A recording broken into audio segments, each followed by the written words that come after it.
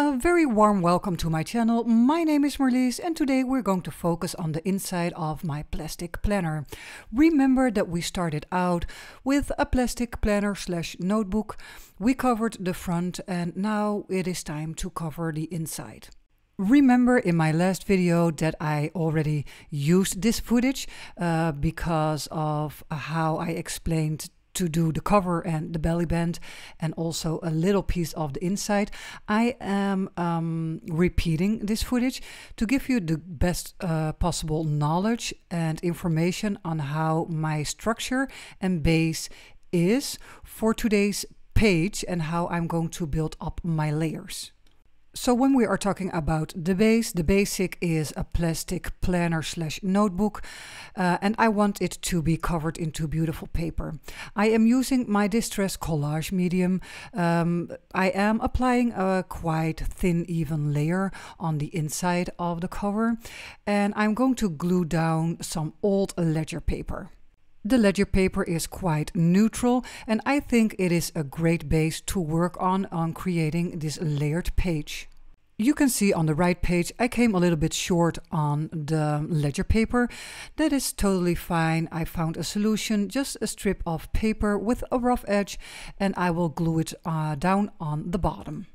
It is also to show you not everything is perfect and for every little thing there is a great solution to work with. For the journal page I have selected some labels in a red tone, some more in a neutral tone, and I am just playing around now with some ephemera pieces and I'm trying to find the right spot and the right kind of layering so it will look interesting.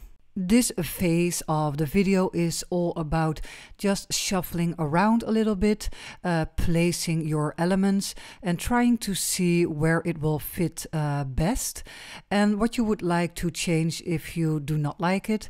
What I'm also looking for, what you can see on the right side, I am putting out some tickets and little pieces of ephemera with numbers. Think about keeping it all in the same color scheme. Another thing is to give yourself some slack. I mean, you cannot put it into the right place in just one try. Just be patient and give yourself some time to play around a little bit. And because I already made one of those pages in the front, as you can see, I am turning my pages around just to see if I am still in the mixing and matching look and if it looks cohesive together. I am also a great fan of the black label tape that you can see on the bottom of the page. I think it is something to add contrast to your work and it's also a guidance because later on you will see, because of the tape is very black, you want to add more elements like that, so it's also a guidance for how you work. A thing that I do with these complex layered pages is taking a photo at the moment when I think this is the best layout and all elements are in the right place, because when you have a photo on your cell phone you can always turn back to it to see how you placed your layers. What I discovered in between those labels and paper elements, well, some clear spots and I want them to be filled. So I got out the Holtz Collage paper, the photographic one, with all those nice and cute little photos and buildings and text. And I'm just going to use parts of the collage paper to fill in those empty gaps. Any further steps that I'm taking before I glue down my papers is to give my papers a brownish ink along all sides, and you can do that with the Distress ink or Archival ink in the colors Vintage Photo or Ground Espresso. I started the layering on the right bottom corner, and while that corner is already drying a little bit, I'm going to focus on the left bottom corner, and that is how I work my way up a little bit, working in a corner, let it dry and focus on another piece of this page.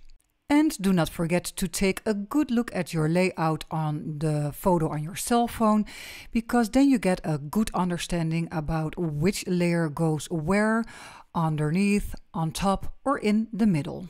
And while I am working, I can see I still have some white spots, clear spots, and the design tape from Tim Holtz is very wonderful to fill up those little spaces.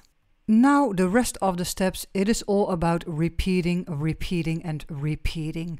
So same steps over and over again. So I will give you a nice piece of video with some nice music under it and enjoy my process.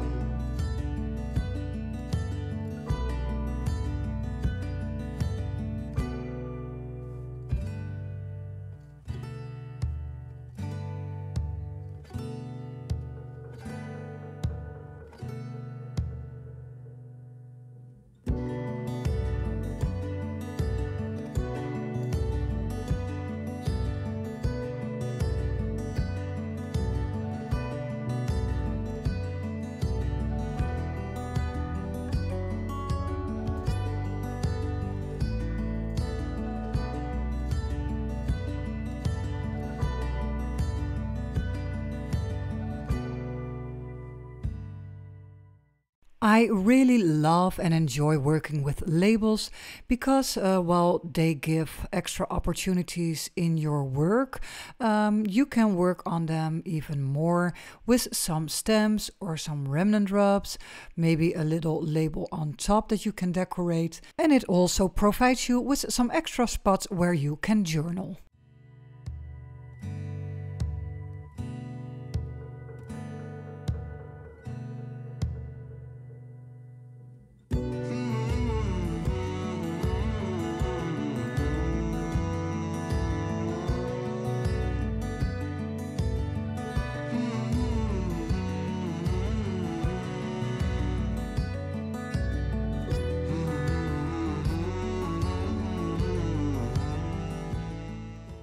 In the beginning of the video, I told you that the black label tape on the bottom of the page is a guidance for the rest of the page, and that is because of the black color. It gives contrast, and that is also the reason why I am working with the collage paper, the photographic one. There are black tones in it, and I think it's adding a great contrast in this page. Later on, you will also see me bring in some darker tones with some mini paper dolls. Earlier in this video I talked about the labels and how you could decorate them. I got out my stamp set from Tim Holtz, the Eccentric one. I have chosen a couple of words that I want to stamp, and every stamp, right now I'm working on the red labels, will get the same stamp on it. So you will get the matching look. And when I go to like the neutral colored labels, that will also get the same word or number. Now repeat the stamping and fill up those labels until you are happy with the result. When you do not own the stamp set Eccentric, you can also think about the Field Notes stamp set or the Correspondence stamp set, and otherwise you have to take a look in your own stash and look for little words and numbers. To fill up the last gaps that I can see on this page, I will use the Tim Holtz design tape to do that.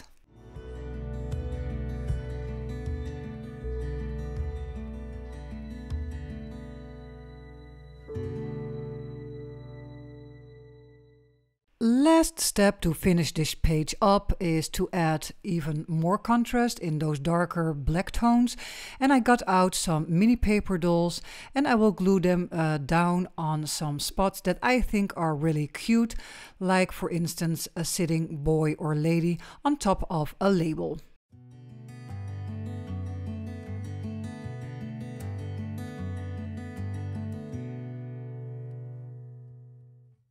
This is it for today, guys. This was my video for you. I hope you liked it. I hope you got some inspiration out of it, maybe some new ideas.